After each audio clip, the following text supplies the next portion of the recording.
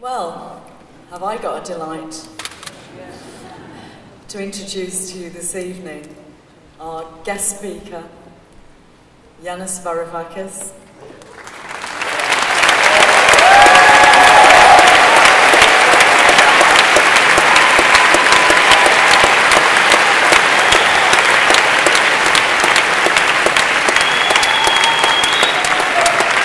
As you know, former finance minister with Syriza, the democratically elected left-wing government of Greece. Yanis resigned when there was the final sign-up to the last bailout memorandum agreement, which was for further cuts. Yanis resigned. He is with us today. He is also an economist, an academic, an author. I have a copy of his book here for those of you who might be interested, Global Minotaur. I've not read it yet. If you want to run out and buy it, I suggest that you do, even if you maybe struggle through it, and it's much easier to listen to Yanis Varoufakis talking us through point by point. Always makes it go down very well. So, without further ado, Yanis Varoufakis, thank you very much. I'm standing here in front of you as somebody who has been educated in Britain. And when I say educated, I don't mean universities, courses, and degrees. My education began really a year after I arrived, after Mrs. Thatcher's victory, at the picket lines of the Cosby Steelworks.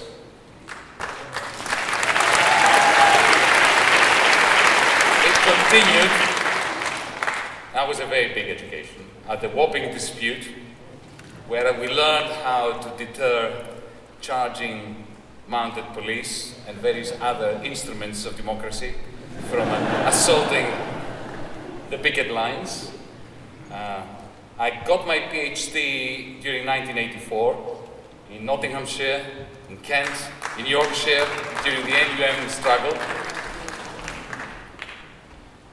Therefore, you can imagine I'm pretty chuffed to be back in England and to be here in front of you.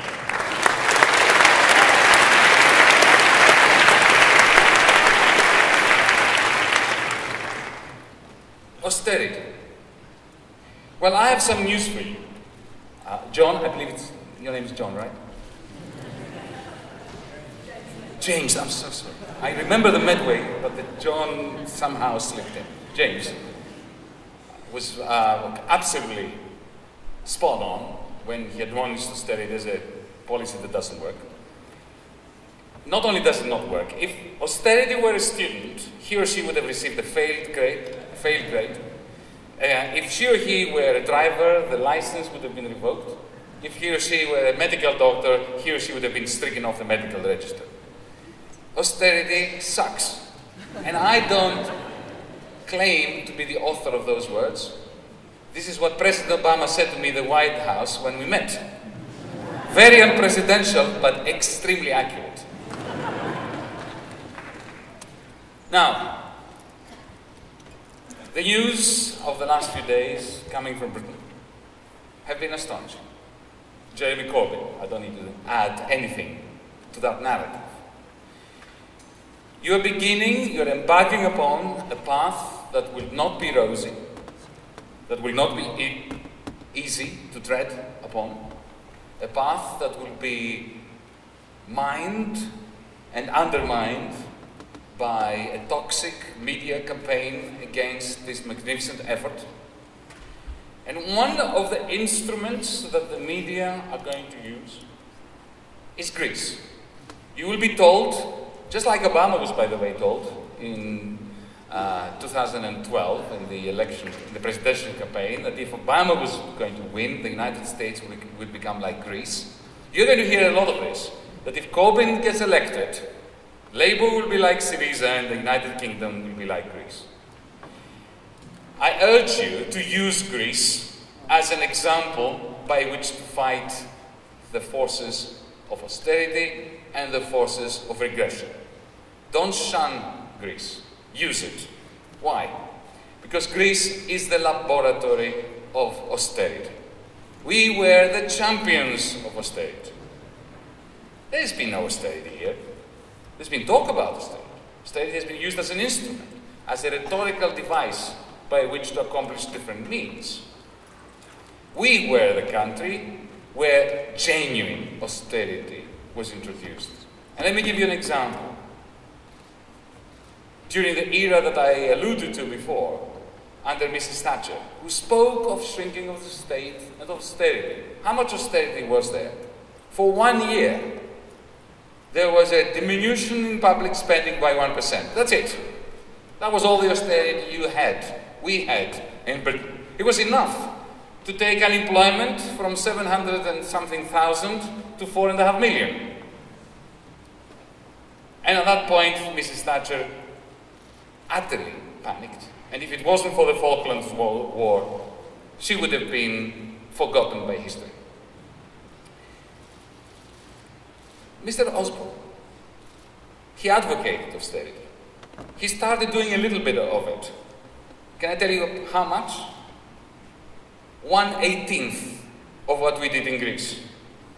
And then what happened was that the recovery that was beginning after 2009 stalled immediately, and he backed off and he stopped doing austerity. He carries on with the language of austerity, but there's been no austerity. In Greece, remember, 1% in Britain was enough to create 4.5 million jobless men and women in this country. How much austerity did we have? We went from being the country in Europe with the highest deficit, budget deficit, to being the country in Europe with the largest structural surplus ever.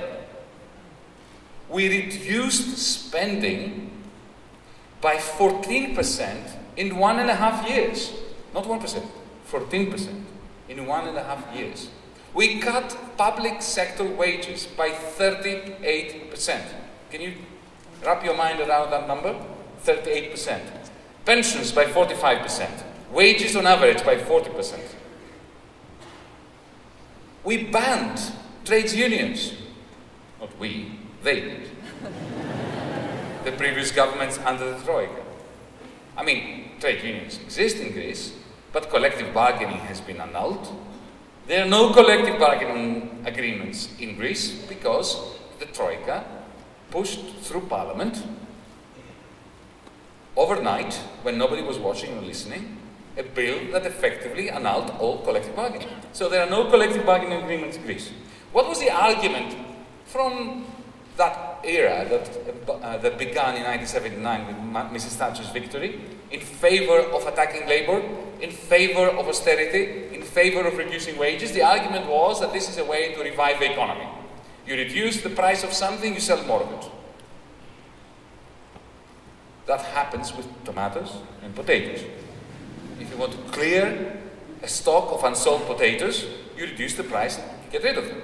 It doesn't happen with labour. And Greece is proof of it. Because we reduced wages by 40% and more, and what happened to the labour market? Unemployment went from 8 to 28%. Employment collapsed.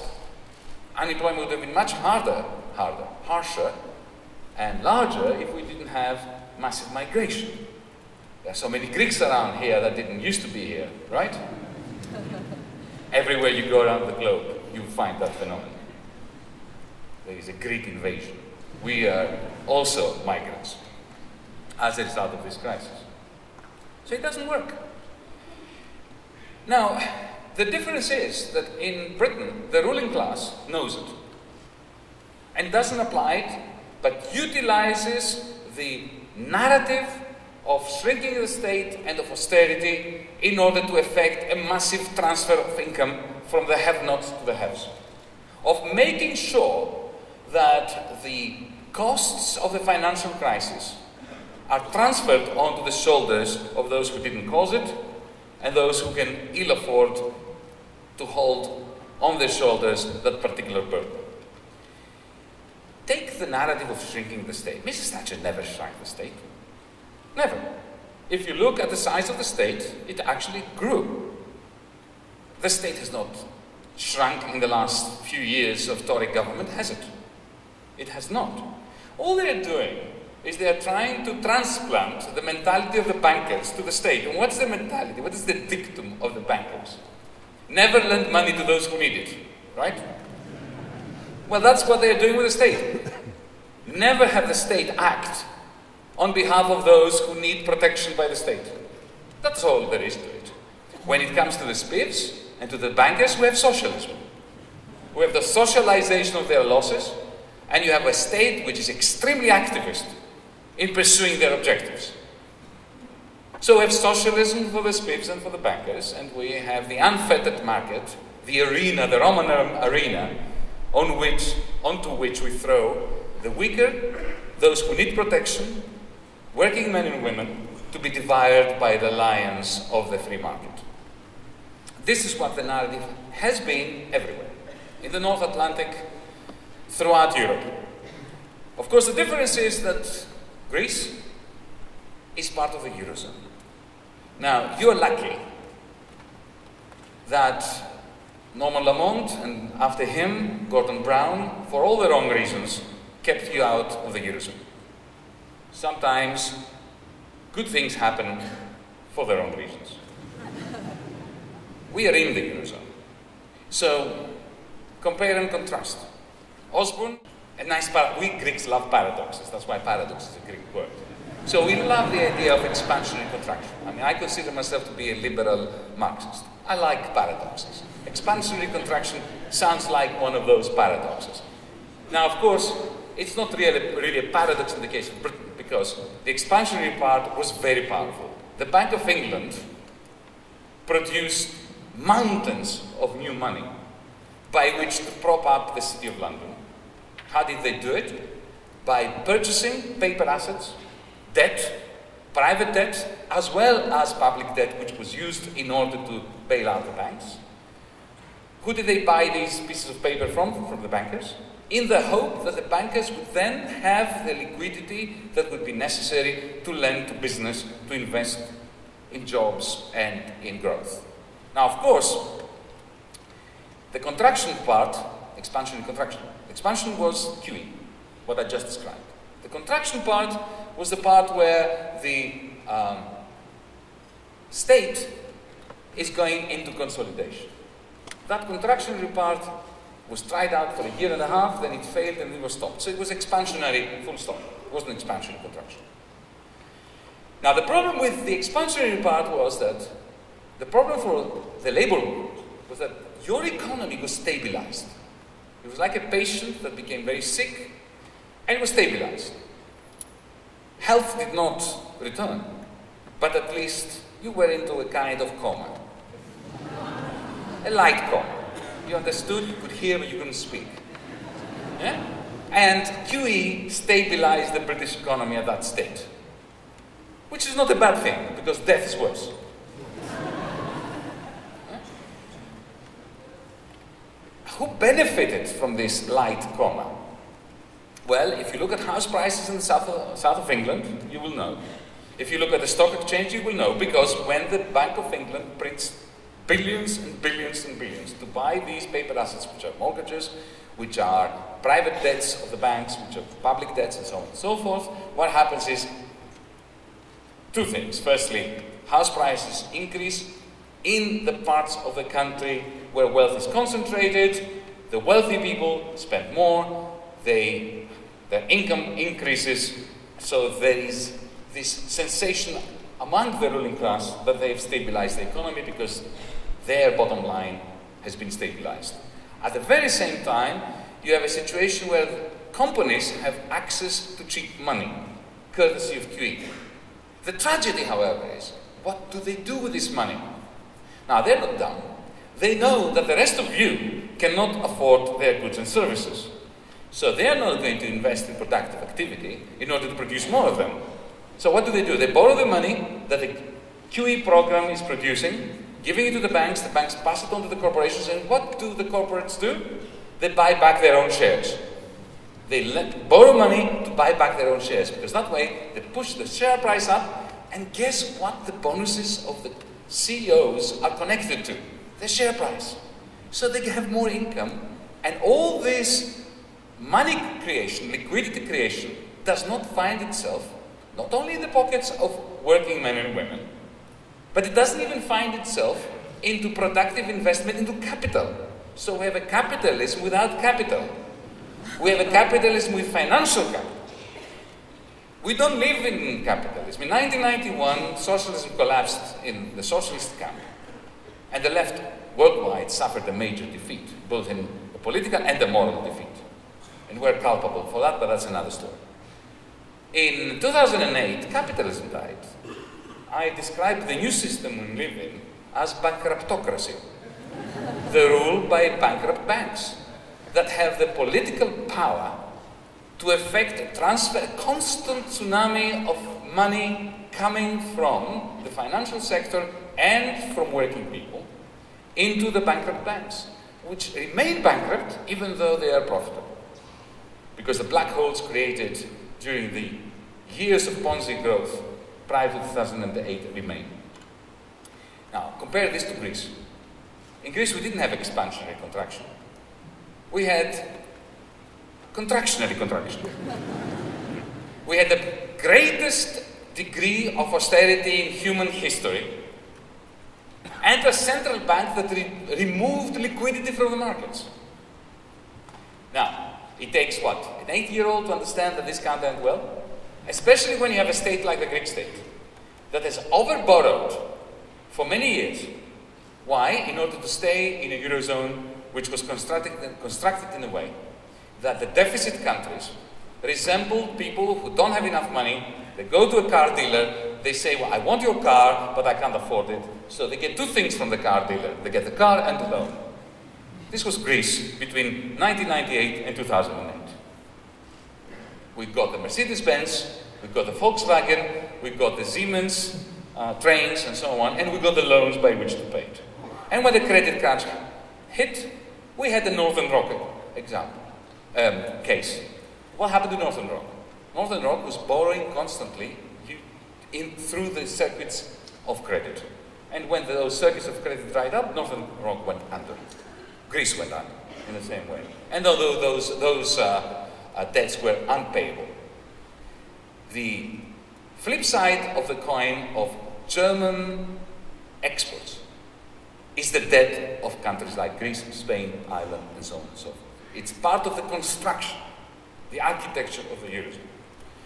So when the credit crunch hit, we did not have something like the Bank of England to stabilize the patient.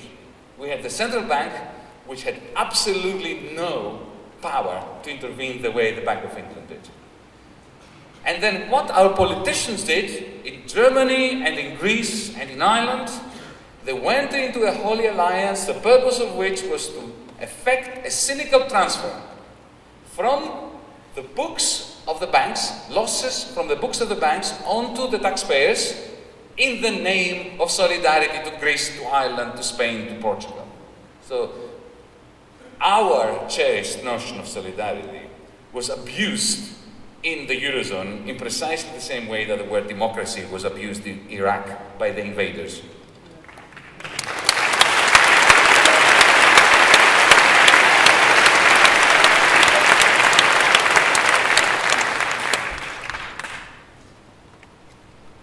During the negotiations, in which I represented Greece as a finance minister in the Eurogroup, I encountered combinations of irrationality and evil that you can only make up.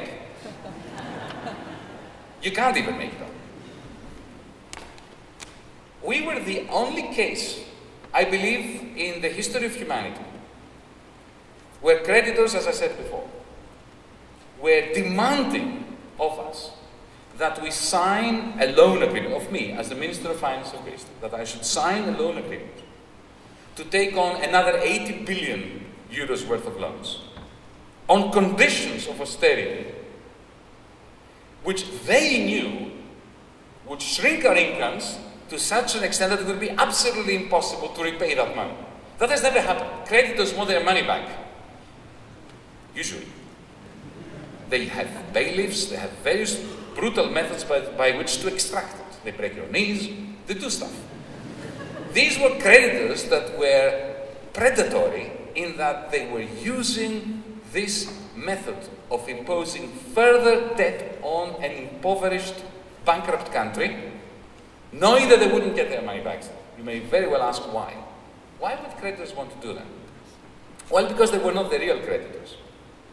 They were the institutions that they were effecting this cynical transfer from taxpayers in Germany, in Slovenia, in Portugal, onto the books of the banks via the Greek state. So when you hear the German finance minister, when you hear the Slovak finance minister saying that they want their money back from Greece, don't believe them. The real game is power politics. The real reason why our modest proposals, our totally moderate policies were rejected. Policies that even the Tories here, and I have, surprisingly and funnily enough, friends in the Tory party. And the reason why they have become friends is because they've come to lend support to me during this period, saying, you know what, we believe in austerity, but what they're doing to you in the name of austerity is criminal. So they became my friends.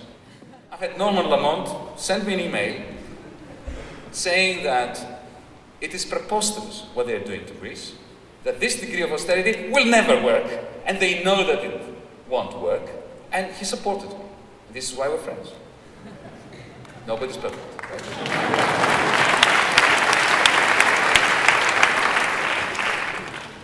So, the moment Europe is imposing such predatory loans on a small, proud nation in order to crush a government that dared challenge the failed programs that produced the greatest of great depressions in economic history upon it.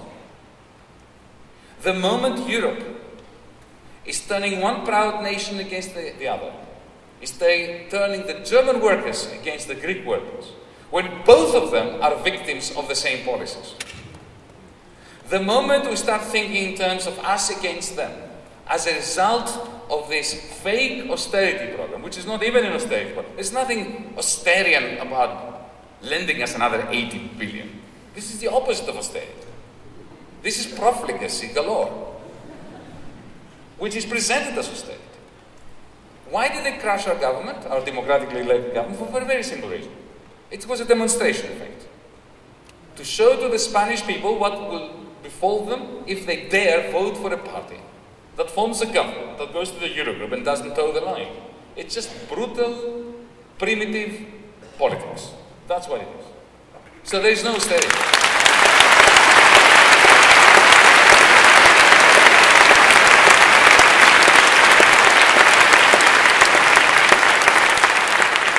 But enough about Greece. The only reason why I'm using Greece in this context, I know that there is a great solidarity campaign for Greece. I'm not here to seek your solidarity for Greece. I'm here to offer the Greek people's solidarity to the people of Britain in what you're embarking upon.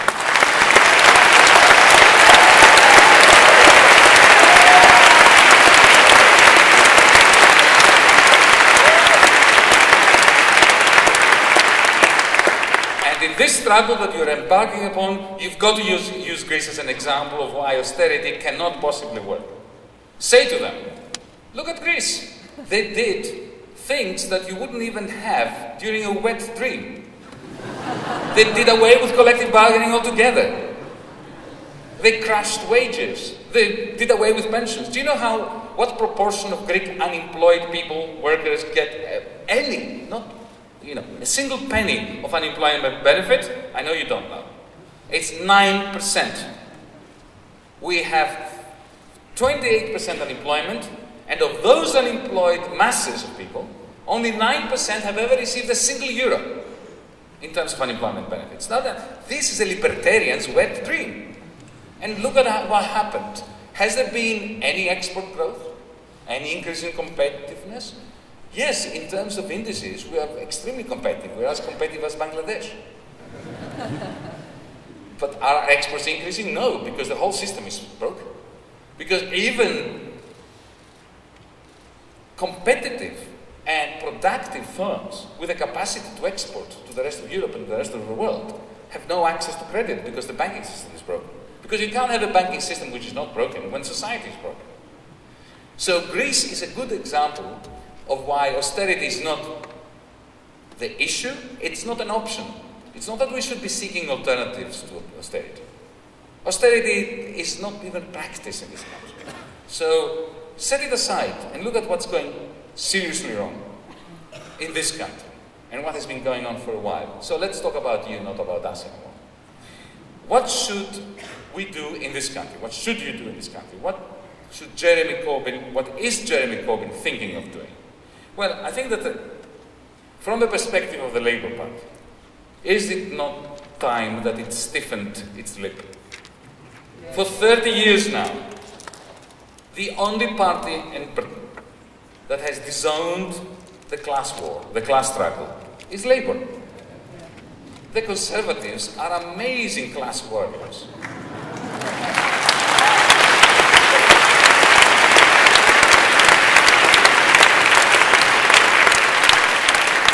They defend their folk tooth and nail.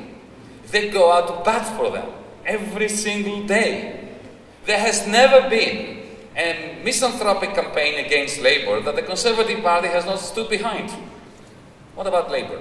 Beginning with the miners' strike in 1984, the Labour movement was abandoned by the Labour Party. The Labour Party has lobotomized itself.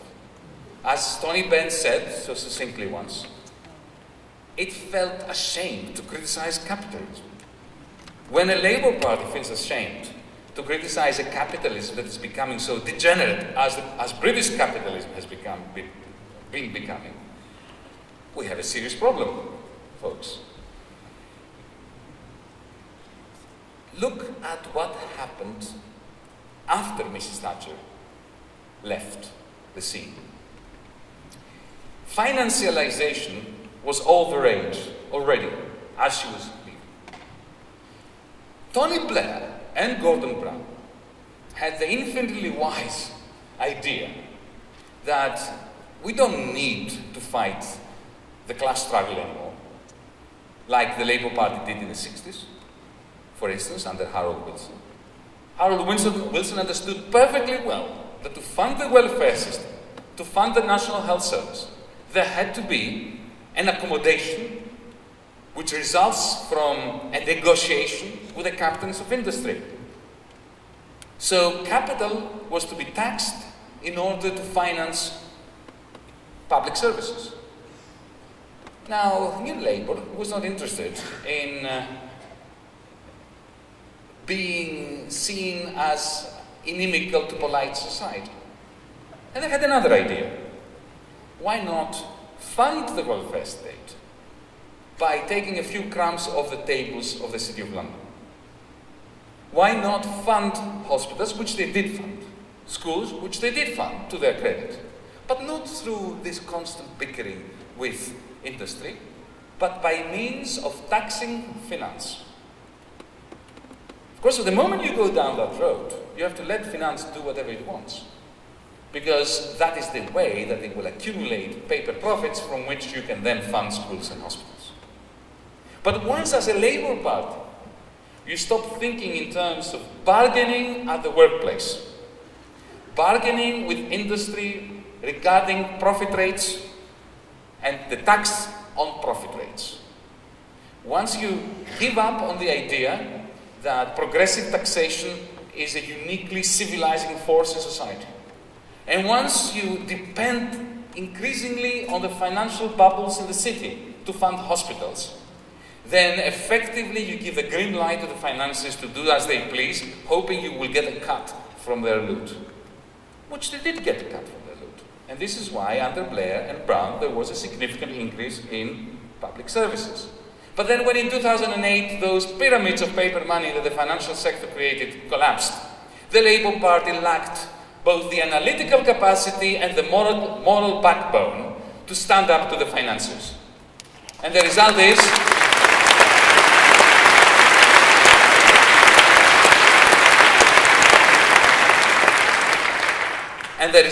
of course, the complete loss of faith of working men and women in Labour and, in two words, Ed Miliband.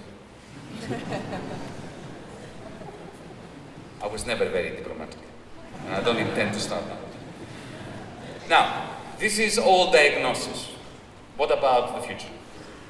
Well, it is important not to repeat the mistakes of the past. It is important that we should be looking to the future and not rushing to the past for easy answers. I mentioned before the Wapping dispute and the miners' strike. They were magnificent collective action exercises in defending human rights in the end. But we were fighting to defend towers that were crumbling due to disruptive technologies.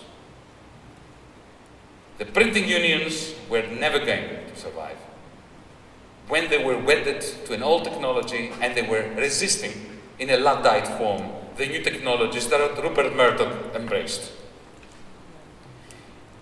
The attempt to keep the mines open was gracious and important, but we cannot today duties to the planet.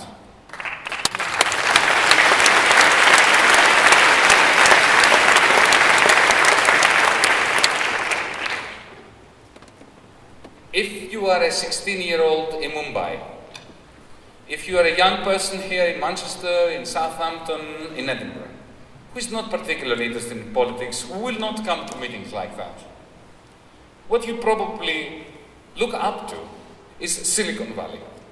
Your dream is to create an app that is a killer app and that will make you a millionaire or a billionaire.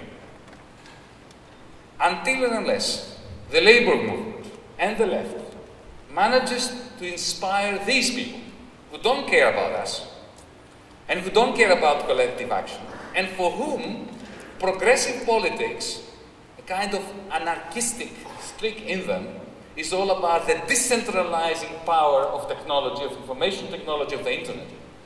Unless we manage to form an alliance with them to make this their home, to embrace disruptive technologies, we will fail. Harold Wilson in the 1960s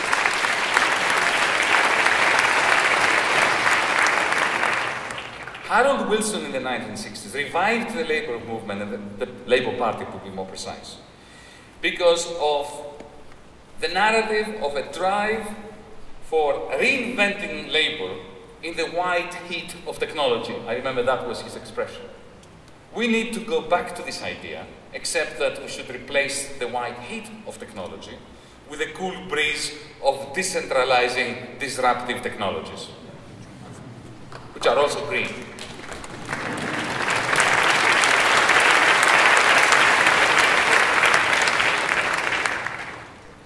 It's a tall order. It's not easy to do.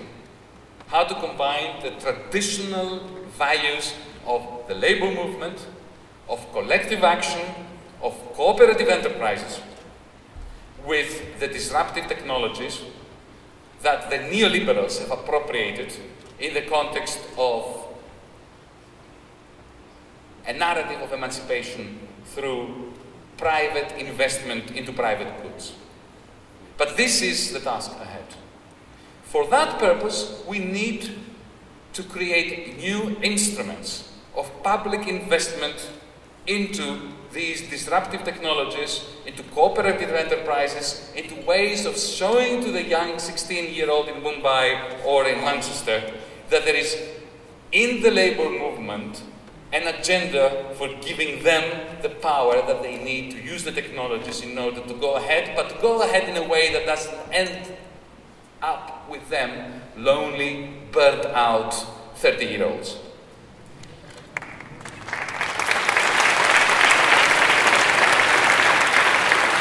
There are ways of doing it.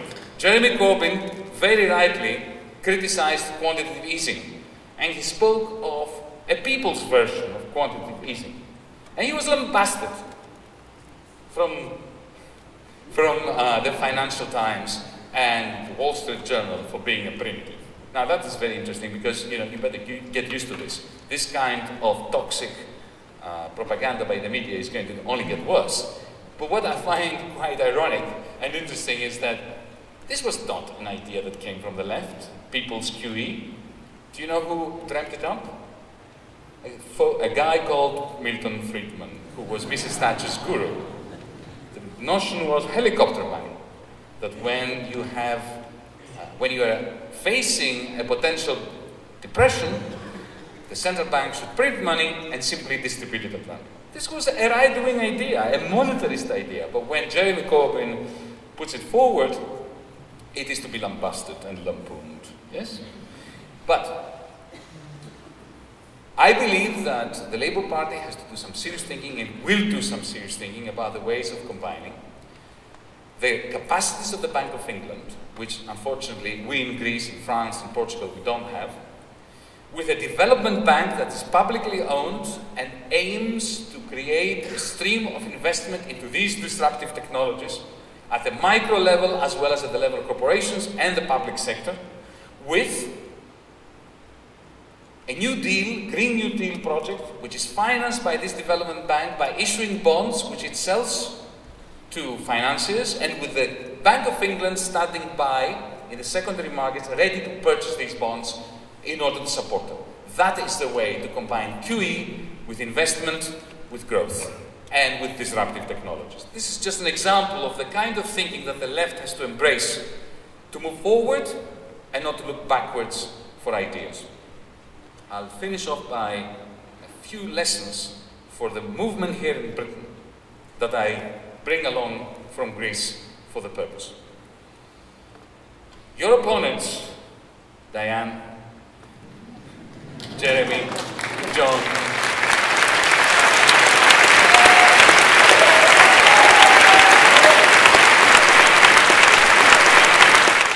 to create a national security issue and so on and so forth. This is what the media, the systemic media, will drum into people's heads, inside their living rooms, from their iPods and so on and so forth. Don't fear that fear. People out there are perfectly capable of setting aside the propaganda if our leadership shuns hypocrisy, avoids spinning, and continues to speak truth to power by bypassing the systemic media. We tried this in Greece and it worked.